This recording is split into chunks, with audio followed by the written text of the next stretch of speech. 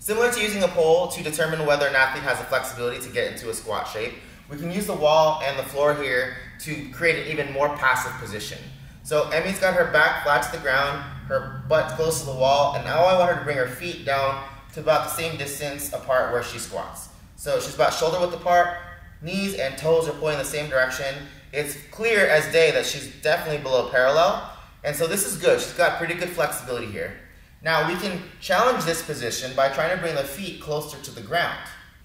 The closer she can get their feet to the ground, this tells me that she's got flexibility to create a nice upright squat. Let's see if she can bring her feet even lower. You can use your hands if you want to. Ooh, there we go, not too shabby. Now, if the feet are far away from the floor, got more of a vertical shin, this is gonna simulate more like an immature squat where the chest is parallel to the ground, and we don't want that. The good news is that she can get her heels to her butt. If she moves her butt away from the wall, so scoots away, scoot away a little bit more. Now you can see that she's definitely not below parallel. This is actually just about parallel. So those are a couple things that you can look at. The butt's distance from the wall is going to tell you how deep the athlete can squat, and the distance from the heels to the ground is going to tell you how upright their squat is. This is also a really great position to determine whether or not the athlete has any imbalances.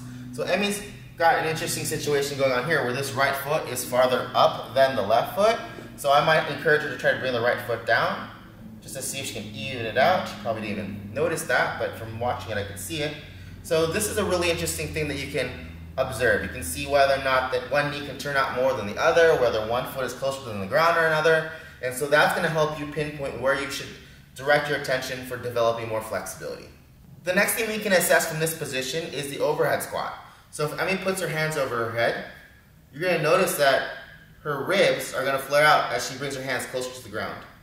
So this is something that we're working on for her. She's got some inflexibility in the shoulders, but this is how you can tell. If I put my hand underneath her rib cage here, underneath her low back, there's some space under there.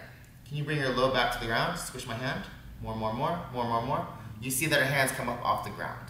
So now we know, now we know that we have some opportunity to improve her overhead squat, and it's not related to the hips or the squat itself.